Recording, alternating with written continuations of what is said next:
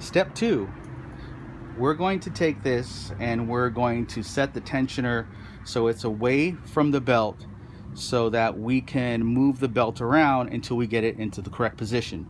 I like to use my handy dandy Harbor Freight or Craftsman screwdriver, which has a slight little bend in it. The screwdriver cost me $3. I know some of you like to have this super expensive tool, but this little handy dandy bent screwdriver works perfect. What I do is I take it and I place it here. I pry back, and then I tighten this down. That ensures me that that's completely away from the belt once I put the belt on, so that I can put the belt on in the correct position. Now, a lot of times what you're going to find out is there's something that's called the string method.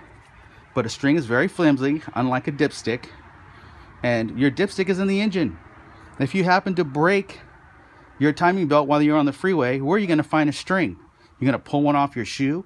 Well, what if you don't have one on your shoe? Just use your dipstick. Okay, so what you're going to do is you're going to place your dipstick in between the center of your cam gear bolt and your auxiliary shaft bolt. Okay, now as you can see, when you place this in between your bolt here and you place it in between the bolt here on your auxiliary shaft bolt, that mark here should be directly behind the dipstick.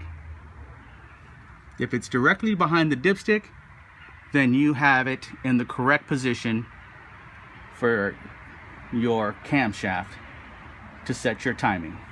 That is step 2 in setting your timing.